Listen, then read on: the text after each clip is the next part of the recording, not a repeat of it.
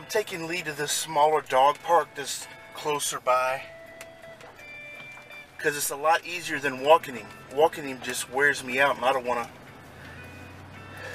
get worn out before work. But Lee needs a break from behind that wall, so it's the right thing to do. Only got 3 hours of sleep, but take things day by day. Also, in the afternoons, there's more people there, and hopefully I can hit it where there's maybe no one there, or one or two. We'll see. You know, through this neighborhood message board, somebody recommended some organizations, and for some reason I just not comfortable with it, turning over Lee to an organization. I guess maybe because of what happened last time. I just want to meet somebody in the neighborhood face to face and get a gut feeling about them. Me, not an organization.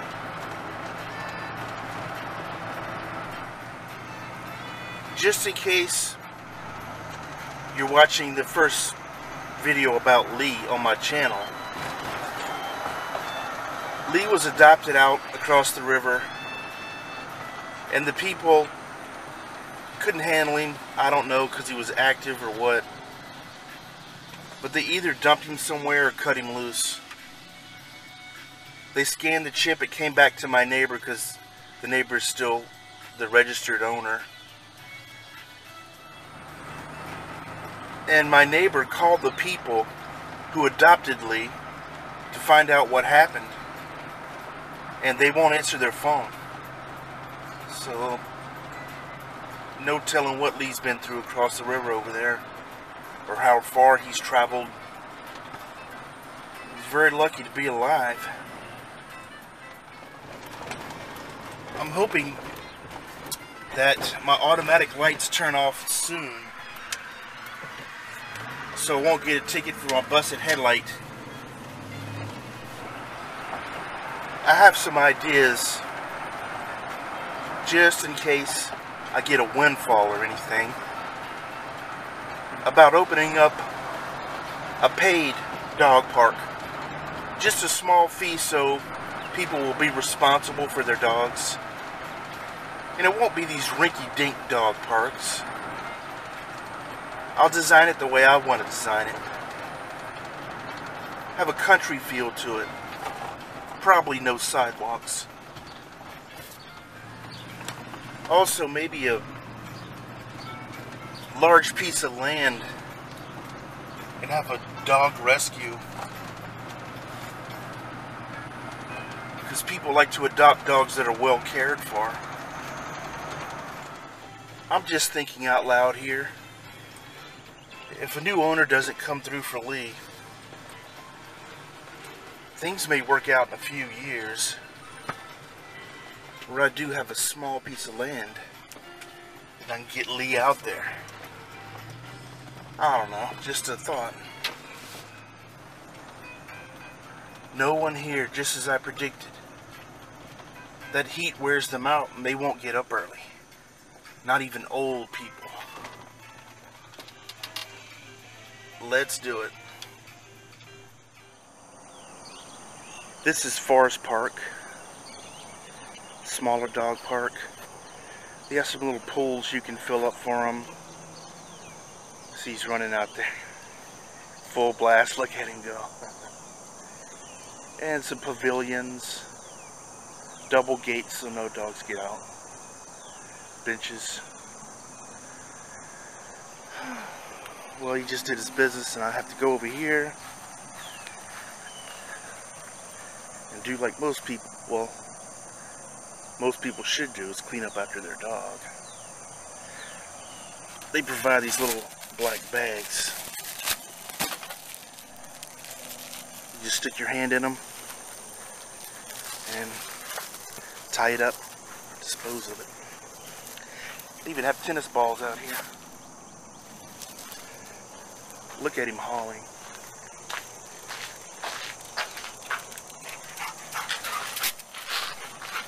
Watch this, I'm gonna get the tennis ball.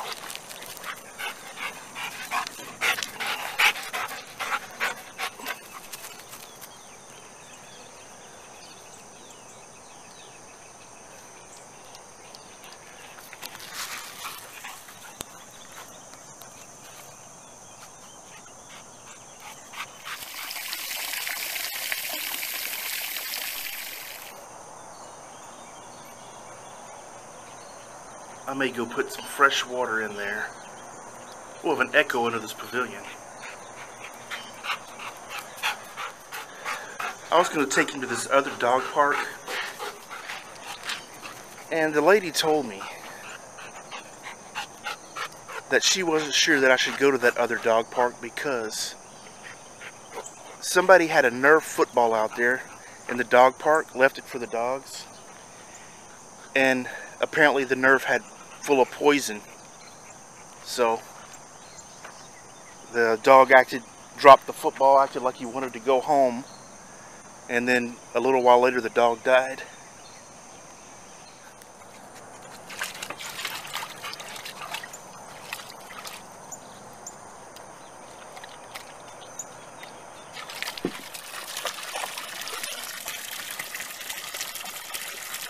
That's a happy dog right there.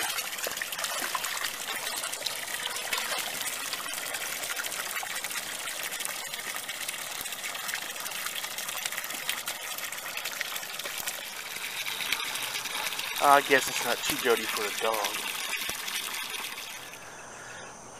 No, but about this Nerf football, I'm wondering if it could have been something natural with the muddy water sitting in that Nerf football and the hot weather getting to that foam and becoming toxic.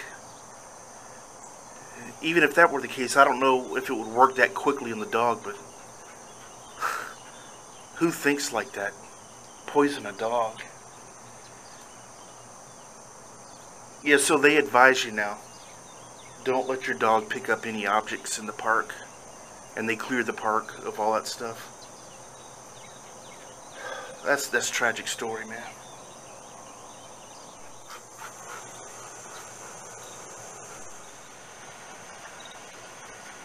Looks like somebody didn't pick up after their dog.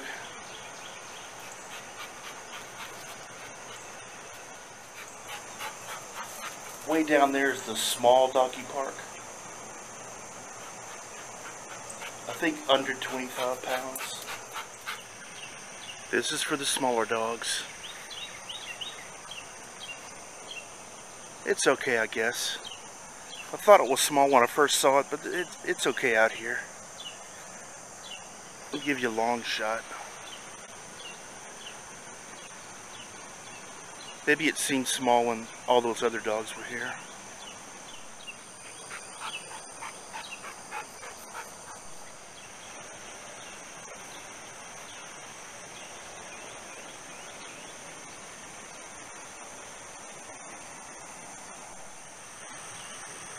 Lee just spotted a cat over there.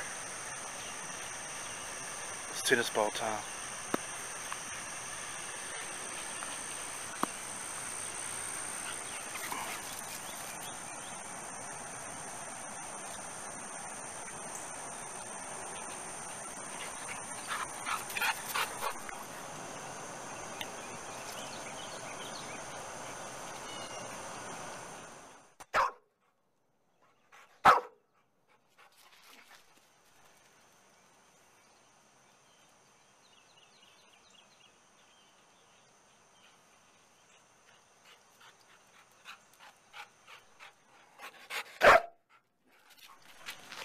He won't quit. He just wants to retrieve. He's wearing himself out.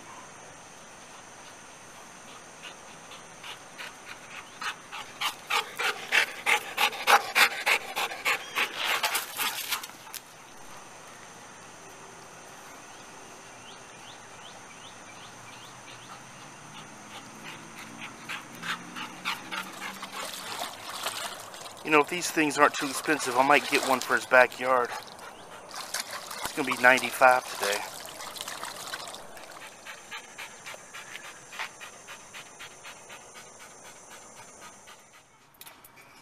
I'm going to see if I can find him a can of Alpo, someplace that's open, and maybe get some breakfast at the same time. And I might do something a little differently today. I'm going to catch up on some sleep,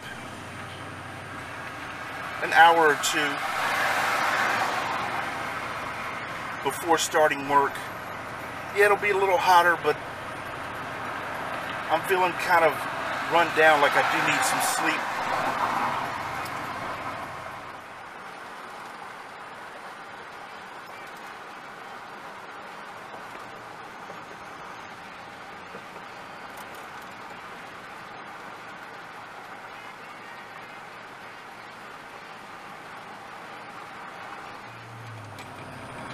On second thought, I don't think I'll sleep before work,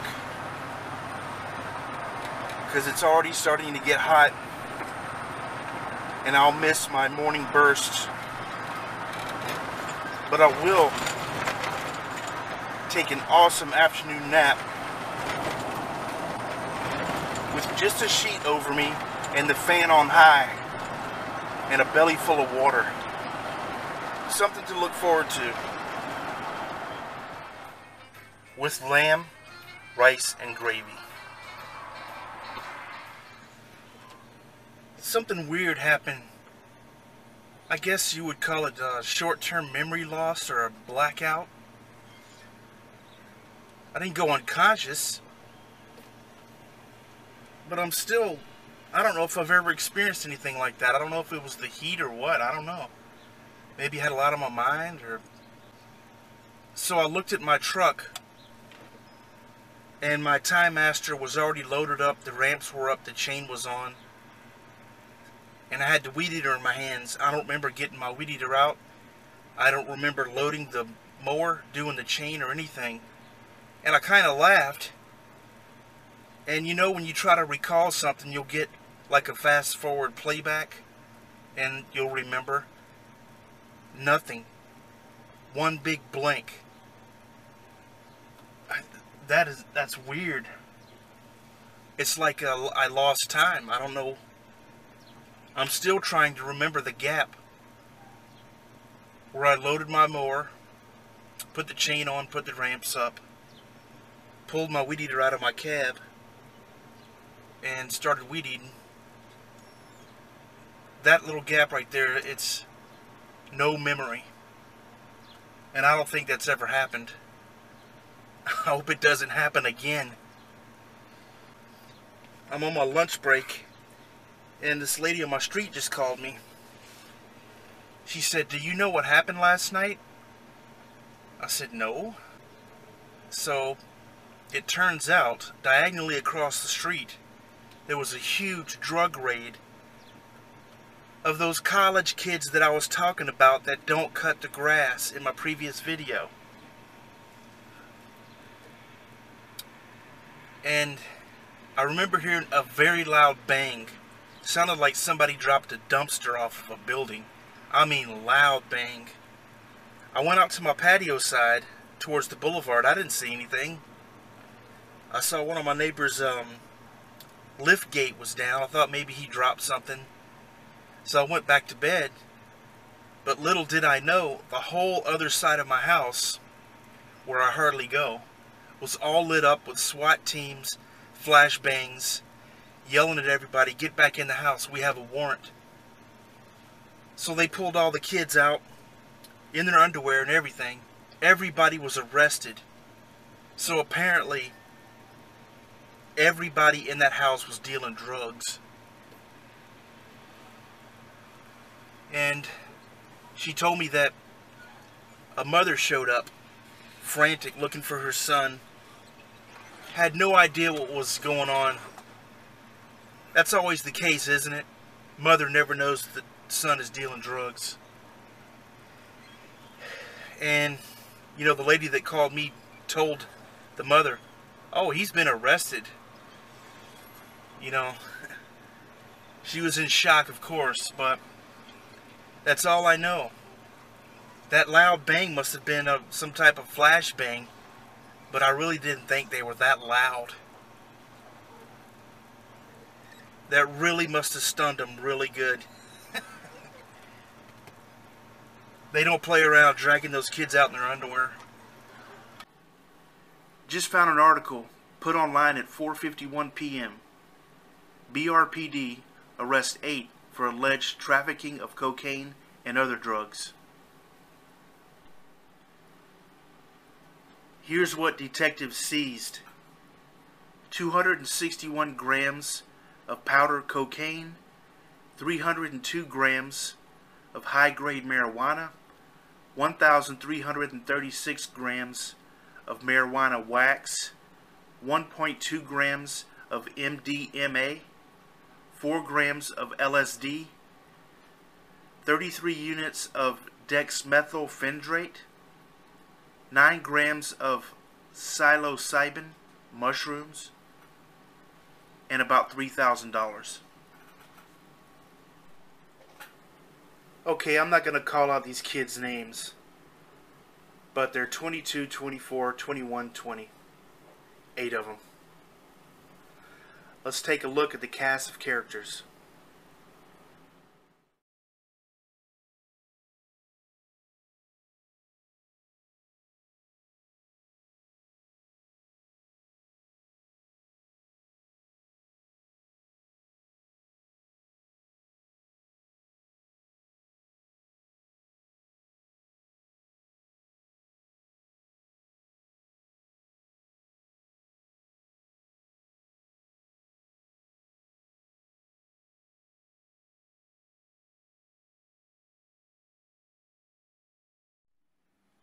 I want to show you where this house is located in reference to my house. Looks like they cut the grass. Let's look.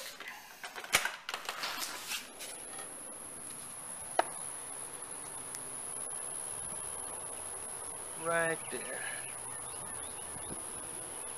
That's it. This drug raid reminded me of another story in my neighborhood about a lady who worked for the sheriff's office and her daughter. The man was the stepfather. Anyway, he raised her for about half of her life. She was about 25. The daughter worked at a bank. And I don't know if this is common to you, but I've heard of a lot of stories of children of law enforcement get into a lot of trouble. Maybe they think they can not get in trouble. Anyway, maybe that's what this girl was thinking.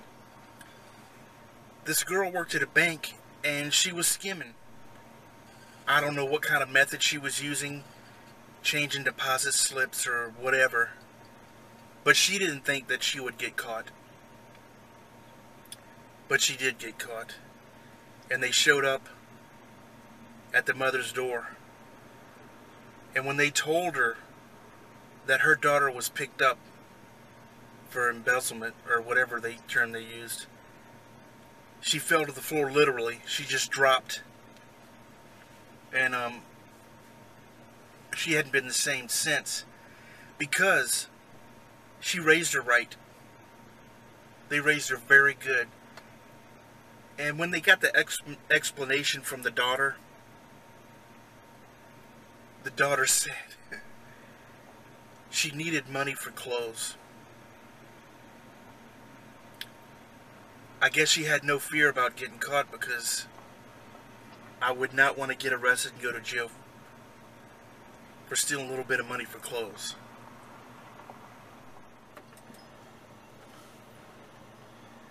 I just remembered another neighborhood story. This man that lived on a circle near our house a long time ago. We were about 10, I guess. And my little brother and our friend lived next door to that man.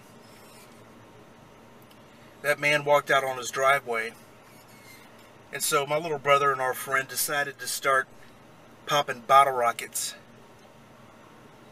And nobody knew, or just didn't think about his war experience. He's been in combat. And apparently he had a flashback. And he hit the deck, went in fetal position, and put his hands over his ears and was shaking, you know, like, no, no. And so, of course, they stopped popping bottle rockets. They went over to see about him. But he really thought he was under attack there. That must have been very scary for him. I just got another call from somebody on a 2-week schedule. It's right at 2 weeks today, Thursday. And they said, I was wondering about you. Our grass is tall. I know it is, because it's June, and I told you that 2 weeks is too long. But I just think it's amazing how words do not enter their head. I say it to them.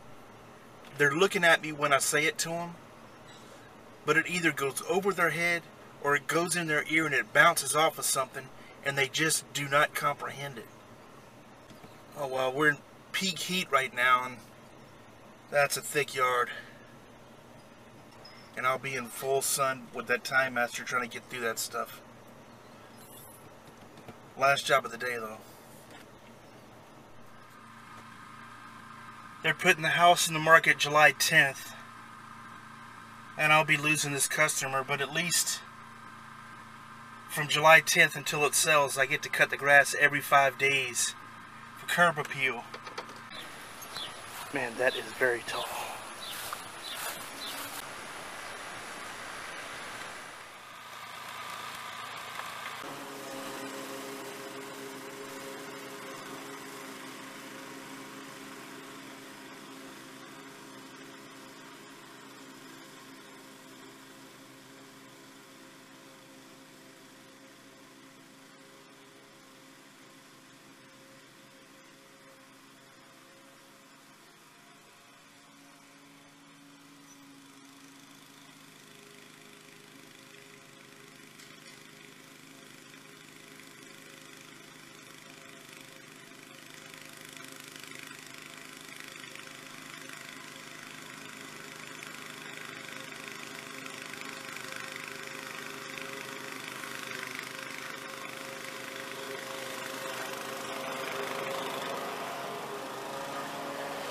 Said these caladiums are coming out.